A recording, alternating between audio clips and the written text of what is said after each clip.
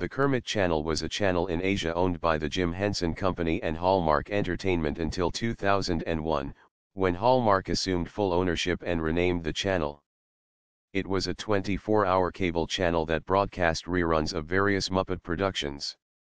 Its daily programming included such shows as Mopetop's Shop, Brats of the Lost Nebula, The Animal Show, Construction Site, and The Ghost of Fafner Hall. Kermit's Sunday showcase consisted mostly of Henson-produced one-hour specials.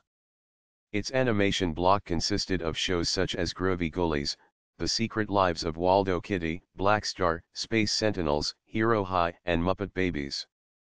In between programs, the network aired various station ID commercials featuring Kermit the Frog. To usher in the year 2000, the network scheduled a 24-hour Muppet Show marathon on New Year's Eve.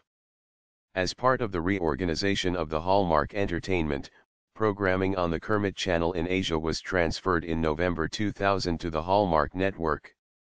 On Hallmark it would initially air as a 6-hour a-day block, but was later shortened to 3 hours a day. In addition, the Kermit Channel aired in India, via the Modi Entertainment Network.